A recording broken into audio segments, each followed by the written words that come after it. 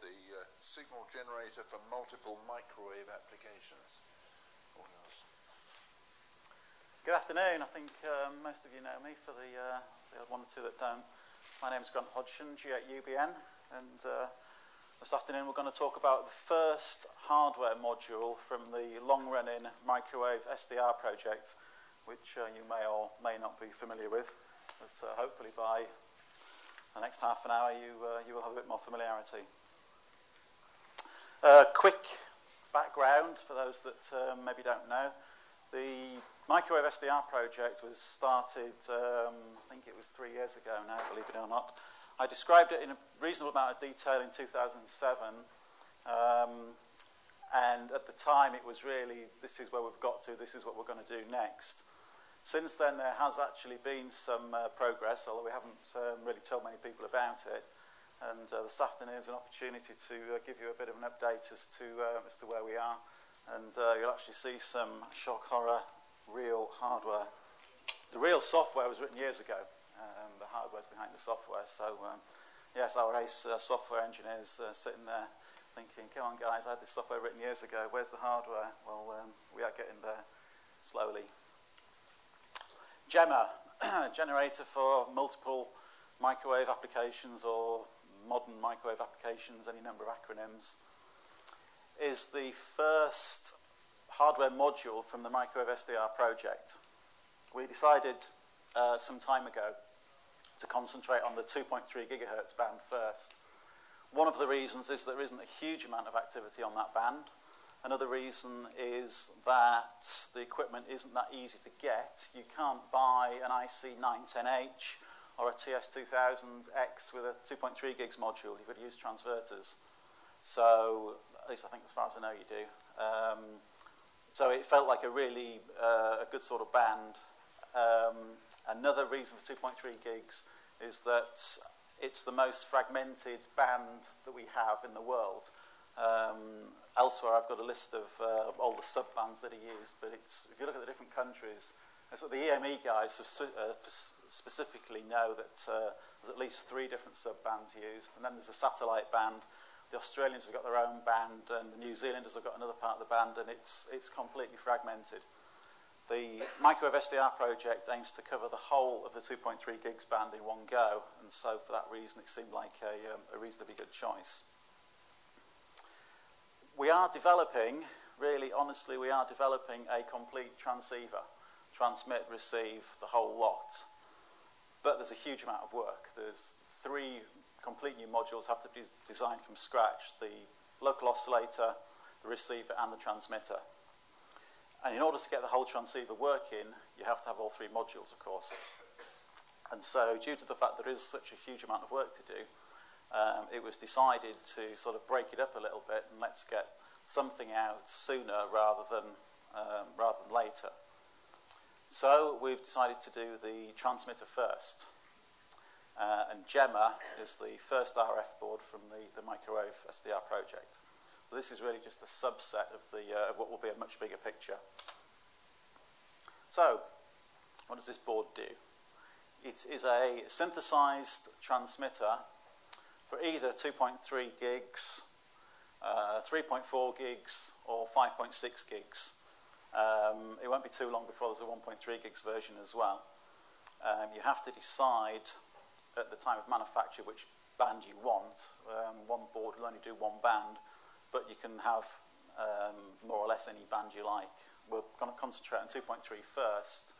3.4 won't be far behind because it's relatively simple. In fact, it's literally component value changes to go from 2.3 to 3.4.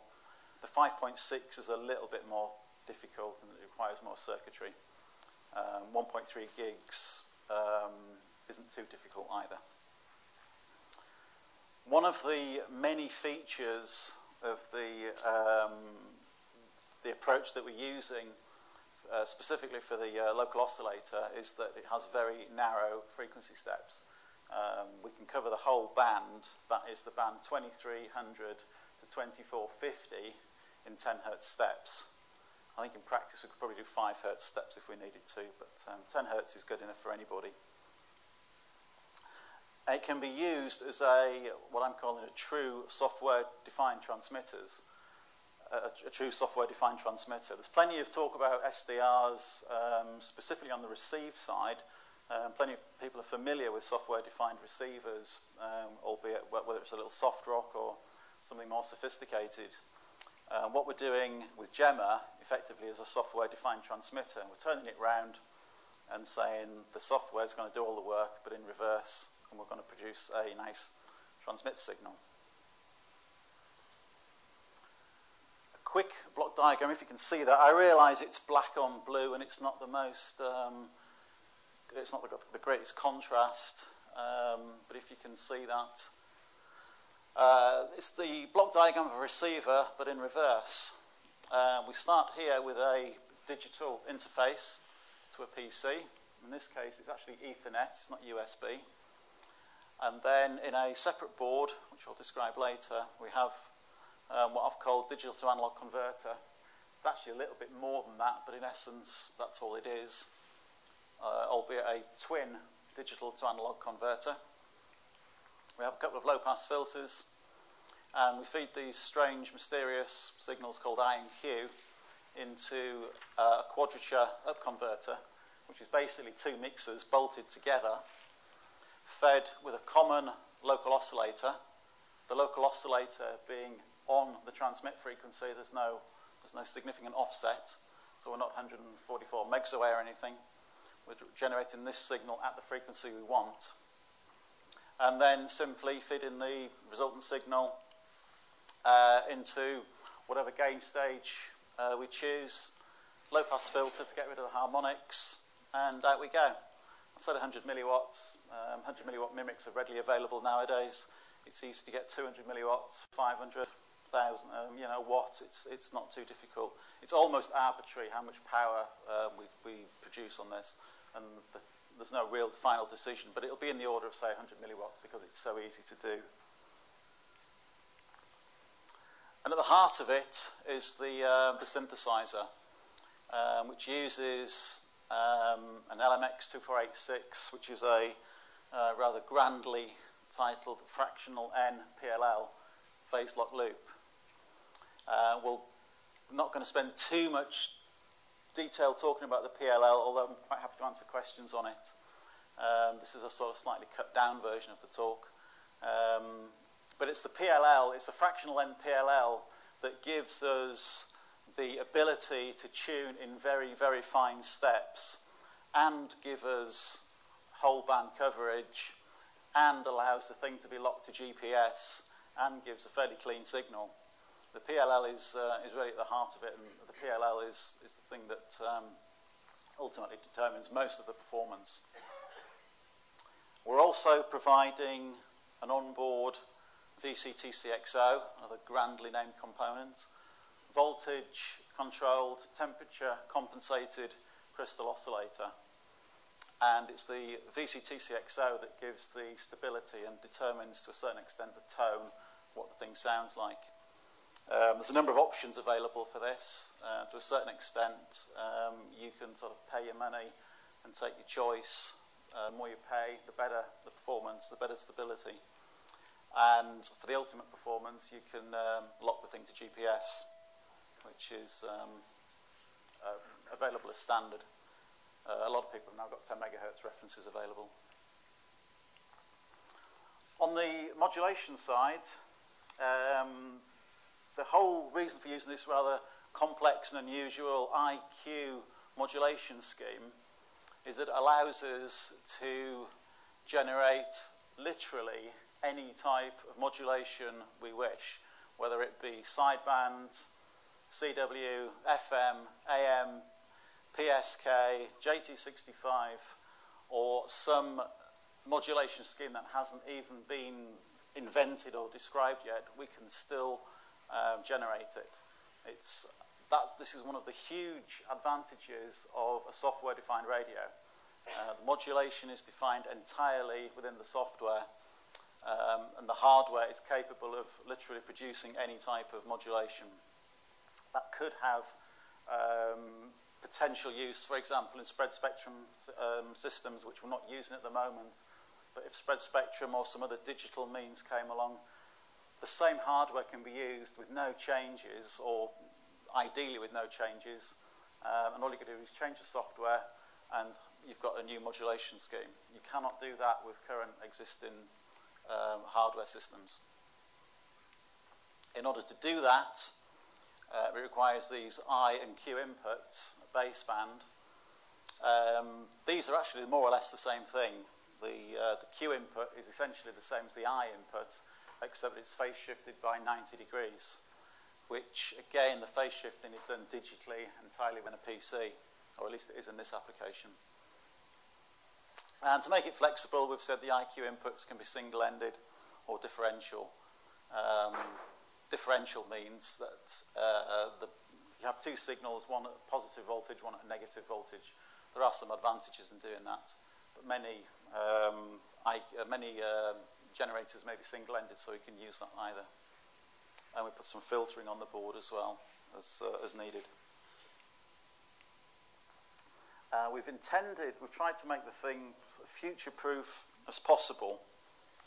So the main connector, I'll pass this around in a minute, is a 64-way standard 41612. These are used in buses and all sorts of other things. So it's a fairly standard connector. 64-way might sound a lot. In actual fact, most of them are actually used, most of those signals. There's a lot of grounds on there. We've got digital control signals. We've got analog signals. No RF signals, I might add. Just the control signals across there. Power supply, lots of grounds, and there's a few spares as well for future expansion. The hardware is fully compatible with the microwave SDR project. So GeMMA can be used like that as a single board on its own with no additional hardware. But you can also use it with a full microwave SDR back end as well, if needed. So again, there's future expansion built in. And in theory, it should be compatible with the MBE21 beacon engine project, which is rather stalled somewhat, although it hasn't exactly died. It's possible that you could use this same hardware with a different back-end board and turn it into something specifically aimed at beacons. There's the PCB in detail. 4-layer printed circuit board. You're not going to be able to etch this one at home. It doesn't show the construction there, but all the components are on side 1. Layer 2, which is a short way down, is a solid ground plane. Layer 3 has got some power tracks, and layer 4 is a second ground plane. We couldn't do it all on 2 layers. Believe me, I tried. I tried laying this thing out on 2 layers, and it just wasn't going to work. There's just too much circuitry on there, specifically or particularly in the round of the area of the PLL and the IQ modulator. It just wasn't going to go on 2 layers, so it has to be on 4. But 4-layer boards are fortunately now readily available. There's a number of suppliers doing them for a small prototype build at reasonable price. So technology moves on, and we're using that technology.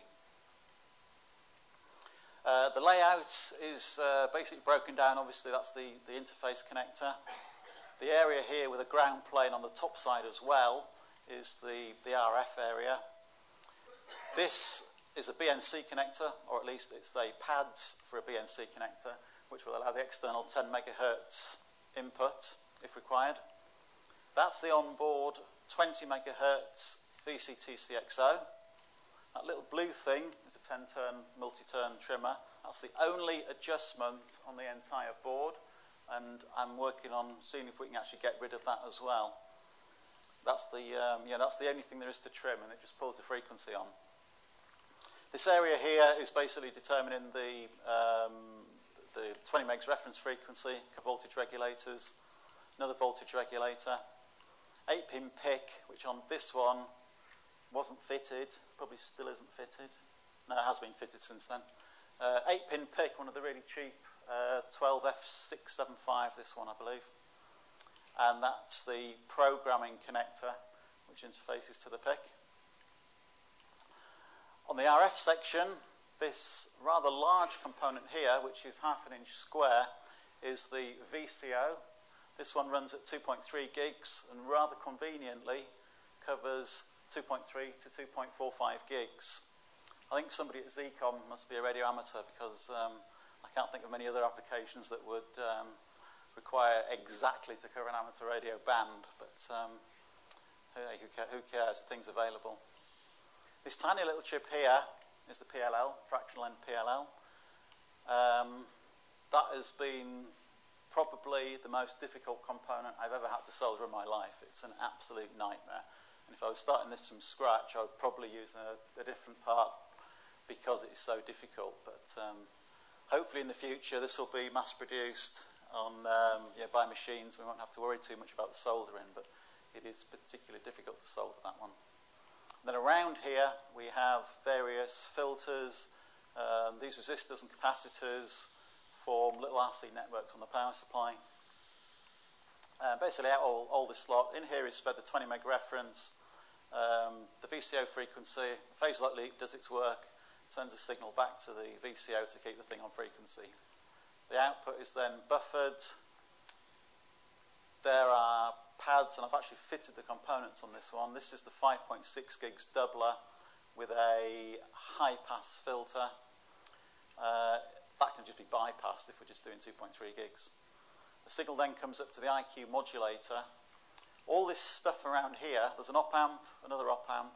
This is what I've called the reconstruction filters, the low-pass filters for the I and Q signals. So we can take digitally sampled signals in here and filter them, and we do lots of gain level shifting and a few other things to get the levels right for the IQ modulator.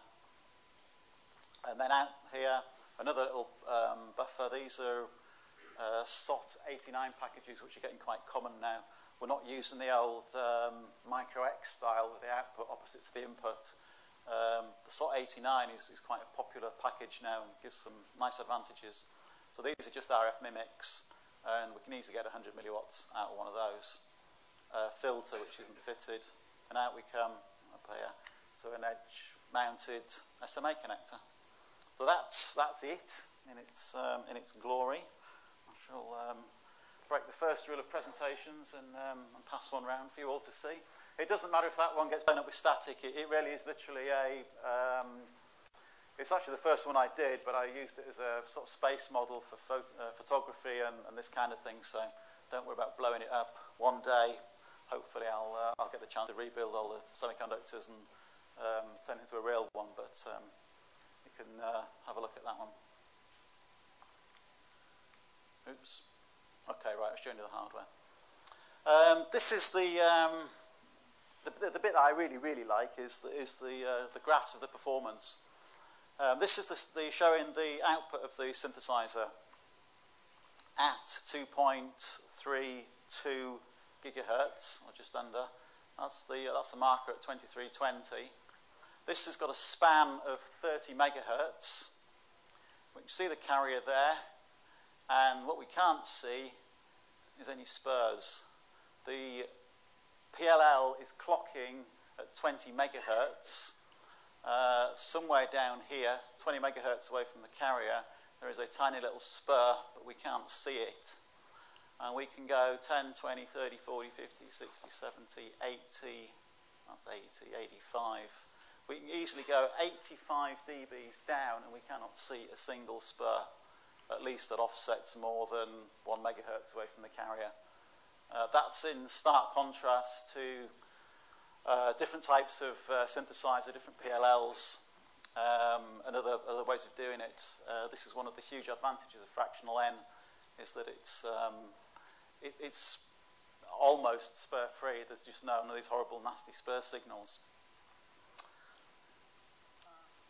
If we look a little bit closer in, then the situation is slightly different. There is a spur, here it is, at an offset of 40 kilohertz away from the carrier. It's at a level of 64 dBs down. It's really not going to cause a problem at 2.3 gigs. There's a couple of other spurs as well. That one's 72 dBs down, that one's 76 dBs down. It's quite a clean signal. And going back to the previous slide, this is why I'm quite keen on using PLL technology at 2.3 gigs. There are simply no other signals. We're not generating signals at 100 megs, multiplying and having to filter them out. There are no signals at all below 2.3 gigs. There are no subharmonics. And there are no spurious signals at, say, 3.5 gigs or something. They just don't exist. The only signal we're generating is at 2.3. Yeah, there's harmonics. There's a harmonic at 4.6 and a second harmonic at 6.9. Those are just the filter. They'll be filtered out with a simple low-pass filter. And of course the antenna helps as well, but even just a simple filter will get those down to, say, 40 dBs down, which is the same as current amateur technology. This graph here, which I'm not going to dwell on, but I will come back to if required, shows the all-important phase noise. You can tell an awful lot from these plots. The way I think of these plots are a bit like X-rays or MRI scans or CT scans. You look at the thing and it really requires a doctor or a specialist to point out that where the problems are. If you don't know what you're looking for, it is just meaningless. But for someone who looks at these things all day long, you can actually determine an awful lot of information from that. This was measured directly at 2.3 gigs, and consequently in the areas of here and here, what we're actually doing is measuring the spectrum analyzer phase noise. The GeMMA synthesizer is so good that it's actually below the noise level of actually quite a good spectrum analyzer. In this region here, where we can see a phase noise of about 88 dBc, and it's this region here that determines the quality of the tone. I can come back to that if anybody wants to discuss it further. What we can do now is listen, he said, with the aid of a mouse. We can actually listen to the thing and see what it sounds like. Or at least we could earlier. Do we have any sound coming from this? No. Right, what I'll do is I'll post it on a website. It works on the laptop, but it won't fill the room. I guess this just isn't going to... the sound out from the PC is not connected to the speakers. I'll have to put it on the website and let you listen to it yourself, or you can listen to it on the laptop afterwards. To me, it sounds perfectly acceptable. The one on the left is 2.3 gigs, and just this week, David, G6GXK, has done a recording of the signal at 5.6 gigs, which to me sounds perfectly acceptable.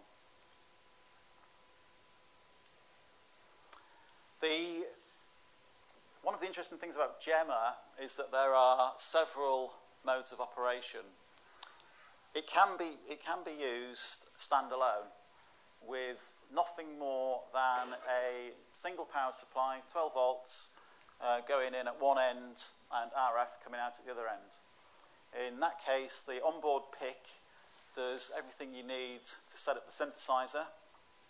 If you want it to be really, really clever, you could probably arrange it so that it can probably do some simple modulation as well. But certainly it's capable of generating a CW tone with no extra hardware.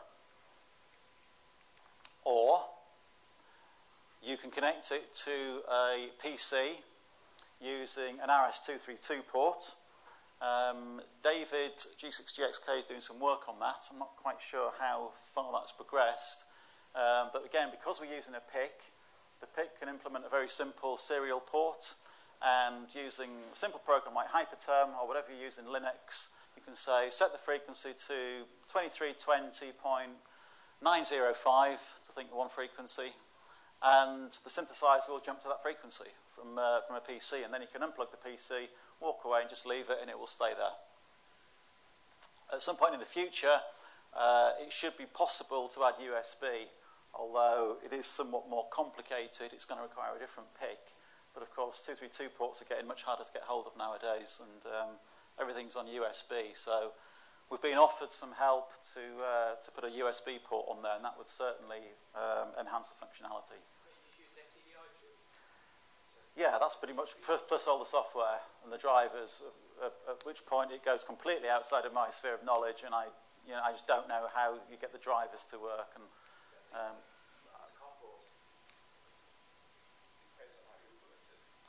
yeah, I don't know. I don't want to go there. I'm just going to get someone to do it. We've already got a volunteer.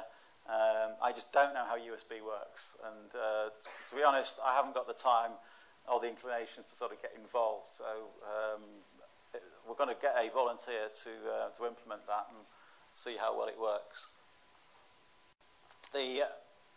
Another means of operation is to connect it to an MBE21 controller. I would add that there's a slight problem in that the MBE21 controller doesn't exist, but if we can ignore that slight technical problem, you could use the thing as a microwave beacon. The MBE21 controller would have the software and the hardware on it to generate the IQ signals, which would generate on-off key-in, FSK, all the call signs, QRA locator, all the other things that we expect from beacons, and quite possibly a whole load of other stuff as well. And the final one, the same board without any additional hardware or modifications can be connected to a microwave SDR baseband stroke controller board, which does exist, although I haven't got one with me, in which case you get full functionality from the microwave SDR suite of programs, which I think we can come on to later. If the GeMMA board is connected to a microwave SDR back-end board, then you do have a true software-defined transmitter. The graphical user interface for this has already been written and tested and used, and QSOs have been made on the air, albeit at slightly lower frequencies. We can generate sidebands, AM, FM, CW. You've got a tuning knob. You've got RIT. You've got a whole load of other stuff as well. I'm not sure if we can demonstrate that today, but certainly it's been demonstrated before. All you've got to do is plug the board in, and you've got yourself a full software-defined transmitter. I would add we haven't designed the receiver yet, but you've certainly got all the transmit functions. Quick look at what is on that board. Although it's not really part of this talk, but here's the digital to analog converter that I mentioned, which was required for the transmit, giving out the IQ signals. Perhaps not surprising, there's a CPU on there, albeit a very powerful one, a 60 megabits per second RISC CPU, Ethernet interface to a host PC, a few control lines, and we've also implemented a very high performance receive analog to digital converter, which will be used for the receive side. That's the baseband board. It does exist. That's the only one in the world, and it's right now sitting in Germany. Hasn't yet been mated with the GeMMA board, but it's certainly something we plan to do in the not too distant future. On there is that's the A to D on receive. That's the CPU. That's the Ethernet. That's the mating half of the 64-way connector. There's a little crystal. I think that's the D2A, but I'm not sure. And I think there's some components on the other side as well. That, funnily enough, is actually laid out on 2 layers. Tobias, who designed that, did a remarkably good job on getting onto 2 layers, considering there's 100 pins on this CPU. But it doesn't require a ground plane, whereas RF boards work much better with a ground plane. So that's the reason we went to 4 layers, and the baseband is done on 2 layers. More features of the GeMMA system. We've implemented, or there will be implemented, a lock detect feature. If the phase lock loop for any reason decides it's not very happy and jumps out a lock, or it can't lock, then it will automatically disable the transmitter, thus stopping operation on frequencies outside the band. It can be enabled or disabled externally, which is effectively a PTT feature. The external reference signal will be automatically detected. The intention is that the microwave SDR hardware both the RF board and the baseband board, the whole lot is mounted at the masthead. So gone will be the days of running huge amounts of thick, expensive, low-loss cable per tower. One of the options with microwave SDR is to mount all the hardware at the top. And then you run up, say, Cat5, Cat6 cable, very thin Ethernet type cable at the mast instead of coax. You would need to run the reference up to the top, but that's simple. That's only 10 megs. You use RG58 for that. If the reference should fail for any reason, then that will be detected, and the thing will seamlessly switch to the internal VCTCXO, flag the user, but it won't stop. It will just keep going on. And okay, you may be off frequency slightly, but it won't be the end of the world. There's all sorts of features in software that allow various status things to be interrogated. We've implemented a serial, across that 64-way connector there is a serial bus, and we can get the two microprocessors to talk to each other and find out what's going on, should they need to. And that's about it for me today. Once again, the usual slide saying this is a team effort. There's no one person being involved in this. There's at least 3 or 4 members of the team here today. If anybody's interested, we're always trying to recruit people to help us. Mechanical designers, software, RF, baseband, documentation, web. You don't need to understand the ins and outs of fractional N PLLs in order to make a contribution. There's all sorts of ways in which anybody can help, and we're all doing this in our spare time. It's an open hardware design, open software design. We're literally giving this design away to the community. It's not as though there's going to be a huge commercial gain here. And the idea is to sort of promote the state of the art and make this available to as many people as possible.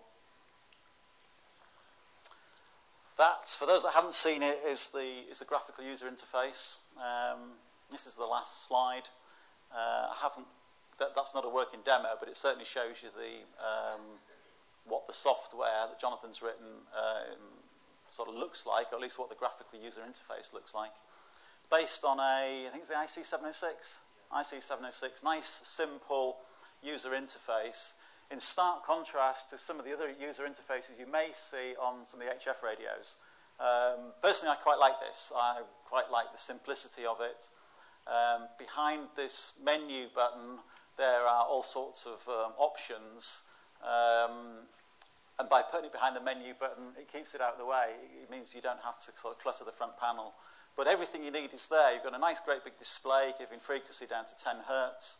You've got the usual pan adapter, whatever you want to call it, band scope, classical S meter, tuning knob, RIT, volume, mic gain, power. You can see for yourself. It's very simple to use. And the intention is that we'll interface to things like Griffin PowerMate at some point, if you like the idea of an external tuning knob. So that's the front end, and that's the graphical user interface you would use with the baseband board to give you the full microwave SDR experience. That completes the talk for today. Okay. Any questions? I'm more than happy to try and answer them.